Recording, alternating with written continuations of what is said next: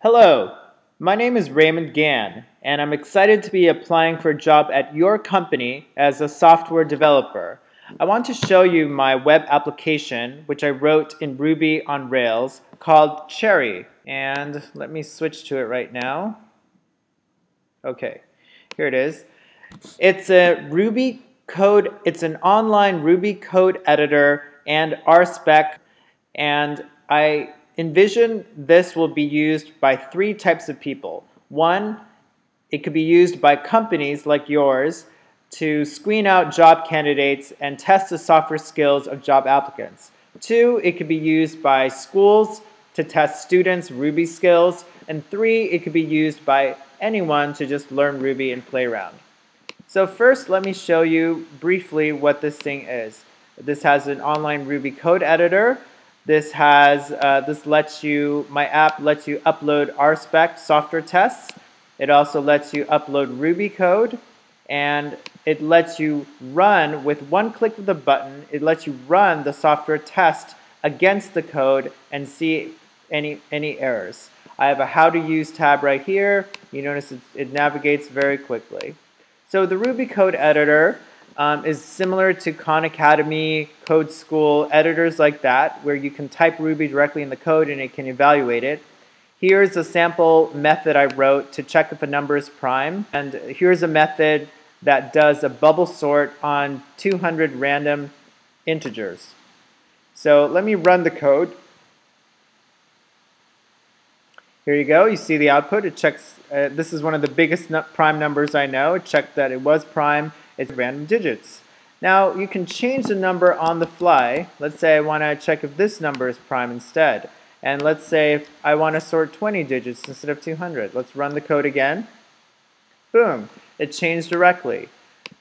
My code editor also protects, it's actually evaluating all the code through something called a JRuby sandbox. So overall, this is JRuby. It runs it through this sandbox to protect from malicious code. So it doesn't let through commands like system, for example. You can see it's forbidden. I also don't let commands like fork through or backticks or any other kinds of things that could mess with your system. I also capture error messages like dividing by 0, and any kind of error you can imagine. I grab error messages. So I make the output of this code editor similar to IRB, if you're familiar with that. That's just an interactive Ruby environment that all Rubyists use. And I grab three things: the standard output of the code, the return value of the code, and any error messages. So for example, you could say, puts 5 plus 10, you can print out the number 15. If you can see, just like, oh, whoops, I said puts, sorry, puts. So you can see, just like IRB, I return two values. I get the standard output, which is 15, and of the put statement, which is null. All right, let's say, how do we use this? Let's say, besides playing around with the code editor, you want to upload a software test. So here's a greeting spec. This is a test that requires the job applicant or the student to write a program that says, "Good morning, Santa." Okay? Let's say you don't want to have it say, "Good morning, Santa," and you change your mind. You want to have it say, "Good morning." You want the job applicant to say, "Good morning, Santa Claus" in his program. You can edit it directly in the browser, save it. See, the program is saved. Now the job applicant can upload his greeting code right there. Boom. And you can run just like that. There you go. Test is run. It shows you what parts failed and what part passed. So you can see that we expected the job applicant clause, but we got "Good morning, Santa" instead. But hey, never fear. You can change the code on the fly and say, hey, okay, let's change it to "Good morning, Santa Claus." Let's save the code and test it right away. Boom, there we go. Now everything passes, no failures. Let's say you want to edit the code again. You can edit it, you can test it again.